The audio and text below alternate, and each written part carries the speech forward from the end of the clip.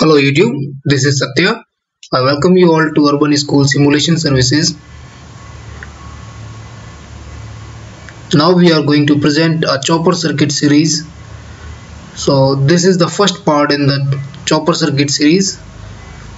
In this part I am going to discuss the basic chopper circuits and their theoretical aspect. In the next video I'll show you the models of different chopper circuits. So let's start.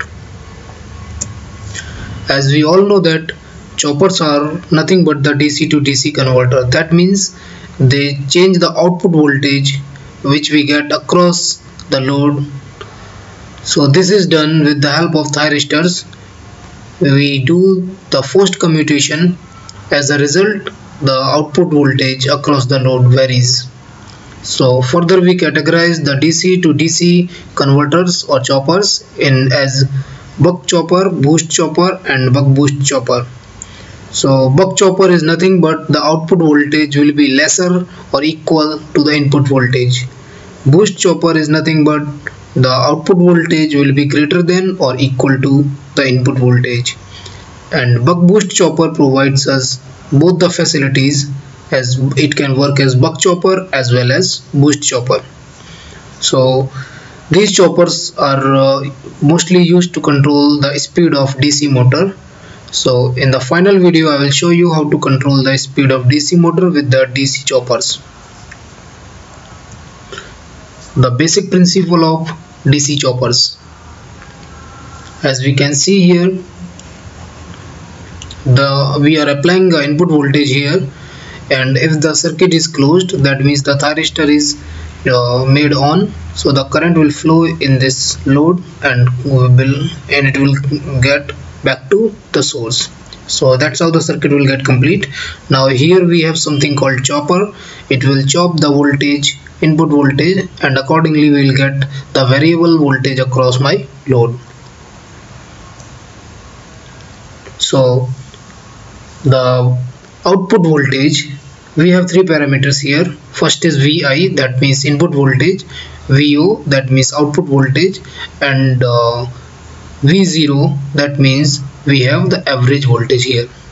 So when the chopper is on, when the thyristor is on, we will get the full voltage, that is the equal to input voltage, and for when this thyristor is made off, we will get the zero voltage here, and again we will get the full voltage, and again zero, and again full.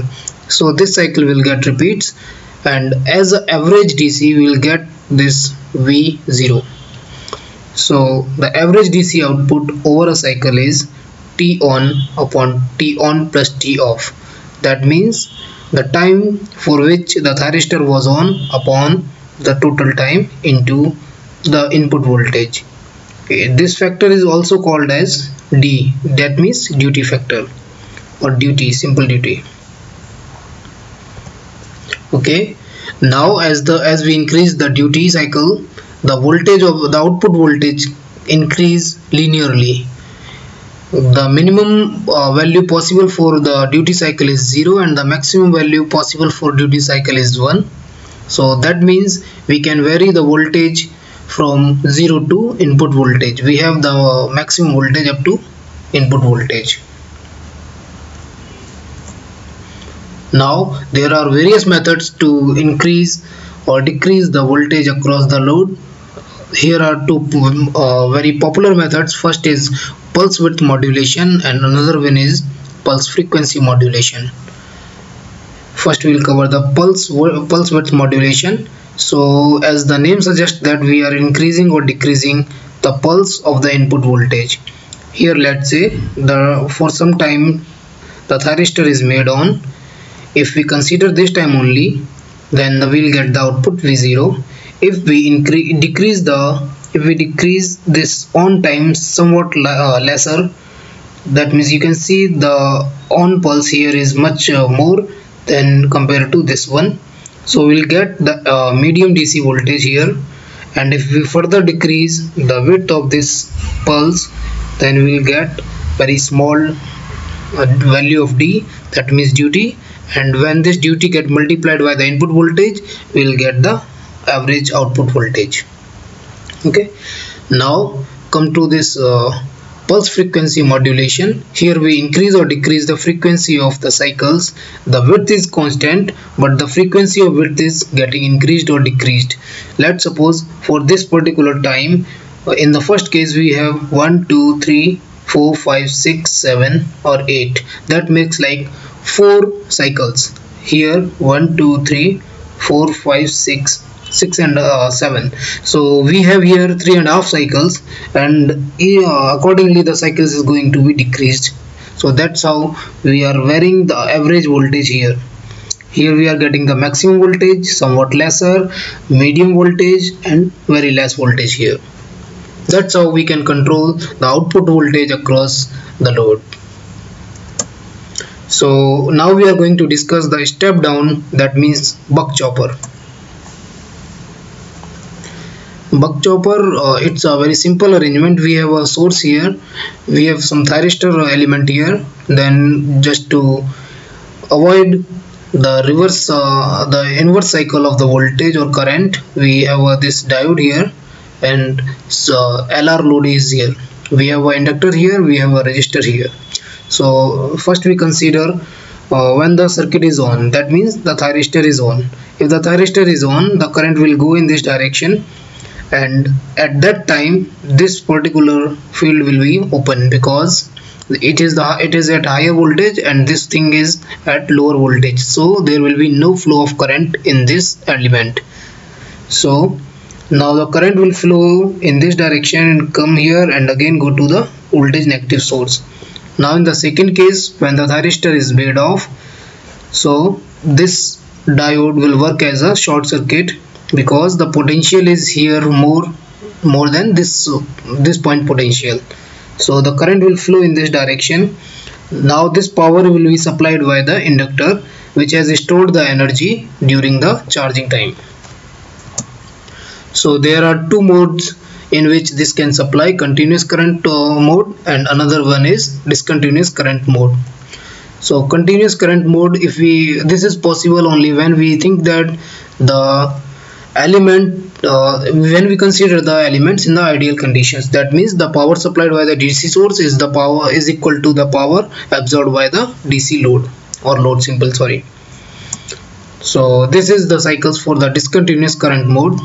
Now we are going to discuss the boost converter or boost chopper. So in the boost chopper we have the thyristor element here, and if we consider the on state, the power supply, the current will go from here, it will charge the circuit here, and we will get some output over here when the capacitor is charged. If the capacitor is not charged, then we will get nothing here. Now in the off state, when this switch is off, so the voltage will have the single path to go from here and here. It will charge the capacitor and provide the voltage across the resistor. When we need to come again to the on state, let's suppose when the thyristor is made on, the power supply will go this direction. That means it will energize this inductor only, and in this period the capacitor is already charged. Now this will supply to the load, this will supply the voltage to the load, and in the next cycle the thyristor, this inductor will again get some voltage across here, and it will power to capacitor. Here is a simple comparison between the on state and the off state. Now there is one more, what I have told earlier, buck boost chopper. So it will work as buck as well as boost, depend on the duty cycle. So thanks a lot for watching this video. Now in the next video I am going to make some models and I will tell you how to work with them in MATLAB Simulink. So please do subscribe our channel. It encourages us a lot. It means a lot to us, and you can outsource your project to us. Please write us at contact@urbanschool.in. Thanks a lot again for watching the video.